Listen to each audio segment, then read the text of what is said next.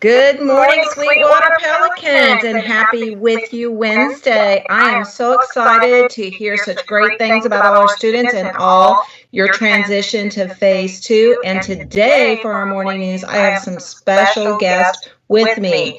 We're going to start with our special area teachers. Come on, special area teachers. Good morning, everyone. Good morning. All right. Awesome. There's Hi, Coach Kent. Coach Kent, Coach Cooney. Now we're just waiting on Coach Fox. I should be on. I can't see you. Oh man. Are you hiding? No, I see myself on my camera. There he is. All right. Well, good morning. Good. Anybody want to play? You still see me? We see you. Okay. All right. I'm just going to do this to the whole meeting. So I hear that Phase 2 may be a little bit different from our students. Can you all share what the expectations for Phase 2 is for special area? So it looks like everybody is supposed to be trying to stay active and keeping busy, go outside and play, and just record what you're doing, and submit some sort of a log. You can do it via the county log that we've provided, or you can make up your own and submit it that you are staying active for at least 40 minutes per week. And you can submit that on Canvas if you're on technology, or if you're struggling with Canvas, you can take pictures of it and upload it and email it to us. However you like it, we'd love to hear from you. Anything great you're hearing, Coach Cooney, from our students that they're doing?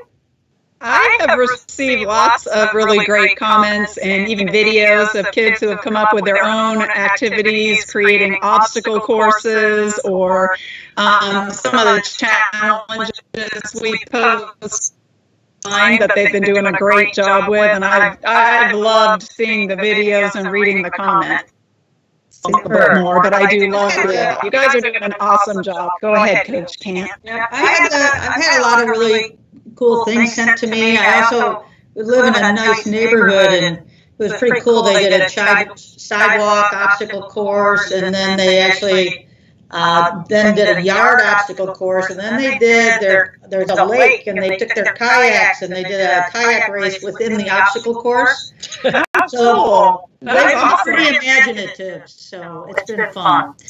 So just like Coach Fox says, we just anything you're doing, walking the dog, going for walks with your parents, anything is acceptable. It's just a matter of making sure that you upload it to one of us. I know I'm 4th and 5th, so all 4th and 5th uploads to Coach Kent. Right. 2nd and 3rd grade sends their things to me. And I love to hear from all you kindergartners and 1st graders. Awesome. I love the way you have that distributed out. It's good to hear such great things that our students are doing. Anything else before we go, PE? No, I don't think so. Well, thanks you for all. joining us. And thank you for having us. All right. Thank you so much. Well, next, I have coming on board our art, music, and STEM teachers. So we'll wait for them to join in. They're coming on now. Hi. All right, let's see who's going to pop up first. Mrs. Clark here. Hello. All right, Miss Clark. Oh, yay, there we see you. Great. So we're just waiting on Miss Toby and Miss Rittwager to join us. Oh, I see myself, but I do not see. Why are you doing that? Oh, there we go. Yay! Hello, Miss Rittwager. All right, Miss Toby, we're still waiting on you. Come on board with us. I'm trying. It's not letting me. There you are. Awesome. There. Now you got back.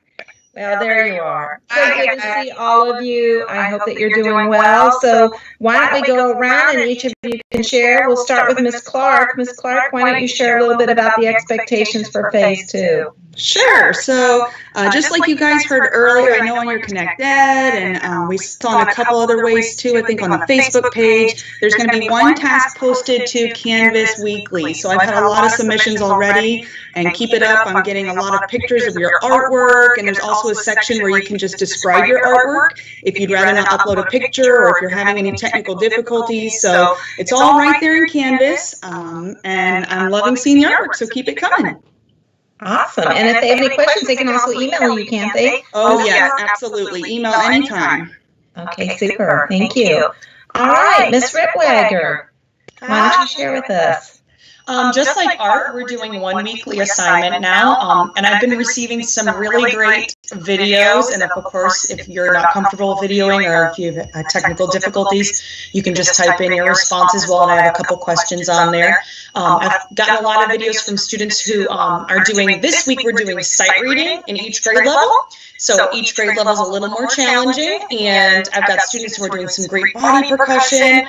And then I've also had a lot of students who've started almost a family band. It's been pretty cool. Like dad knows guitar, so now they've taught their children to play guitar, and now they're all playing together. And I've really enjoyed some of the stuff that has created such a positive experience. So keep up the good work. Just like Ms. Clark said, if you've got any questions, you can always email me too. Awesome. Thank you, Ms. Ripwagger. All right, Ms. Toby, what is going on in the STEM world? I have received some amazing things from our students. We've been doing a lot of makerspace creations. I have kids that are creating board games and playing them with their families. They're doing airplane testing, and the whole family is joining in. I actually had a student in my neighborhood walking around outside, and I could see her testing out her airplane. So I thought that was pretty cool that she was really into it. We've done chain reactions, some coding, unplugged coding for my first graders. So I've seen some pretty amazing things. Same thing, if you're having any technical issues, you're more than welcome to take a picture of it and send it through email if for some reason you're having issues with Canvas. And then I want to remind all my second and third graders that if they have not already received their code.org login info from their teacher, please feel free to email me, and I will make sure that you get that this week. Awesome. And for any of our boys and girls that don't know how to email your teacher, you can go into the district website and you can log on to staff, and you can find your teacher listed there so that you can email from the district website. All right. Well, thank you so much. Anything we've missed that any one of you feel that we should share? Well, I appreciate you coming on to the morning news this morning. Thank you so much. And last but not least, we have Miss Grunwald here. And she's going to bring some information from, well, probably the Media Center or the World of Reading. Let's see what she's got for us. Miss Grunwald, are you there? I sure am here. Can you see me? Not yet. Oh, there you are. Here I am. I'm coming. You know, I'm sure glad this week's lifelong guideline is sense of humor, because through all this, you have to have a sense of humor and just be patient, don't you? You sure do. And thank you for reminding us of our lifelong guidelines. I love sense of humor. It's really great through all this time, especially with family. Last night we were at dinner and we were sharing jokes with each other. So it's a good way to remember your sense of humor. I love that. I think that's a great idea. Well, I was going to tell you a little bit about what we have going on in the Media Center. I just brought something up on my screen. Hold on. So I have a ton of students who are still reading. Can you believe it? They know that Reading Counts is open and that it is ready for them to take their tests. Isn't that great? That is great. I think our points are growing even with not being at the school brick and mortar. They absolutely are. Shows we're still a school, only online. That's right. And you know what? I know that it's tough, but everybody has been doing such a great job. I've gotten to see kids in their classrooms through Teams. It's been so exciting. So I wanted to let them know, just like Miss Toby said, I've been doing a lot of tech support. I haven't been reading as much as I really wanted to. So, but if anybody needs my help, you can always call me through Teams or send me an email, just like Miss Toby said. So I miss everybody. So if you guys want to send me pictures of you reading or anything like that, send those to me as well. I would love to see them. Super. Yeah. And if they want to, they have books. I know there's a question about library books. If they have library books at home right now, are they supposed to just hold on to them for a little while longer? Well, we would like them to hold on to them, keeping them safe, of course, because, we don't want too many things coming back and forth to the school. So as long as they keep them safe, I think they can have them, keep and enjoy them for a little bit longer. And we'll let them know when it's time to come back. Absolutely. Absolutely. Okay. Anything else, Ms. Grunwald? Oh, yeah, there's always so much to talk about. So I love that you already asked about reading counts. I have the coveted reading counts book here, so I'm still tracking points. And I want everybody to know, we still have dog tags. And I'm going to fulfill all of the parties that we said we would.